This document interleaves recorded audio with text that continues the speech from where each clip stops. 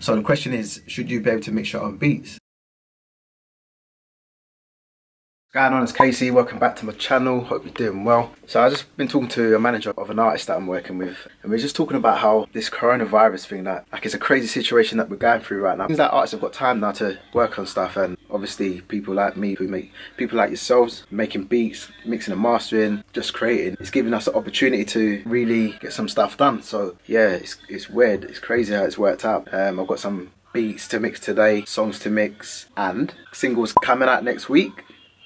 One I mentioned in my video from before. If you haven't seen that video, check that one out. So first of all, shout out my newest subscriber, Jav4X, and shout out my favourite comment this week coming from VC Beats. Appreciate the comment, Jav. Appreciate you subscribing. I hope you hit that notification bell as well so you get notified anytime I put up a new video.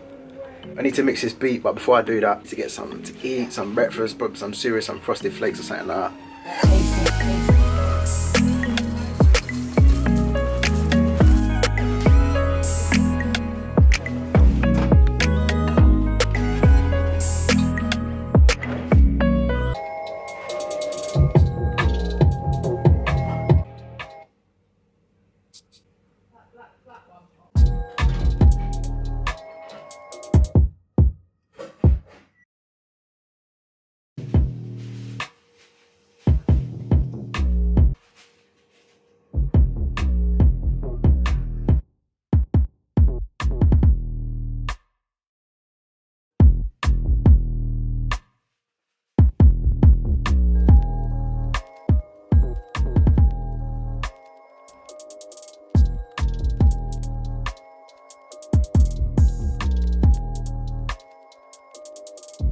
I got hit up by a Beatmaker on Instagram and he wanted me to mix his beats, but he also said he didn't think it was a thing where a beatmaker could send their music out or their beats out to another producer beatmaker to mix their stuff.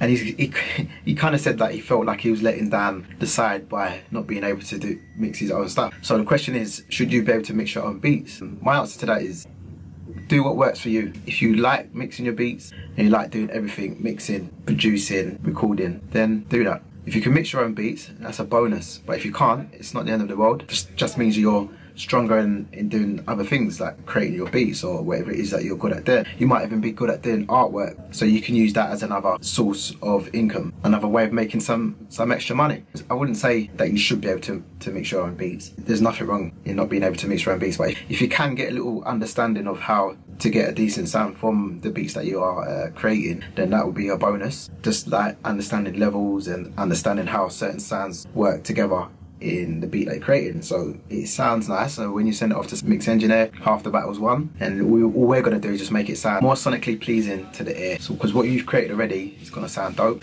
so all we're doing is just enhancing it with different EQs, compression if it needs it, put it out there, send it to your artist, put it on your beat store and sell some more beats. The mix for that beat turned out pretty decent. Ready now to put it into a mastering session. So I'm just going to add that finishing touches to it, polish the sound a little bit, boost the volume a touch, but I'm also going to send off the mix as well because he might not want it completely smashed to 0 dB. So just giving him a few options when I send it off to him. Hopefully he'll be happy with it. We can continue to work with each other. Hit me up on Instagram if you've got any questions or you want to just connect on the Instagram, feel free. Don't forget to hit the like button, the subscribe button and the notification bell so you get notified anytime I put up a new video. As per usual, I appreciate your time.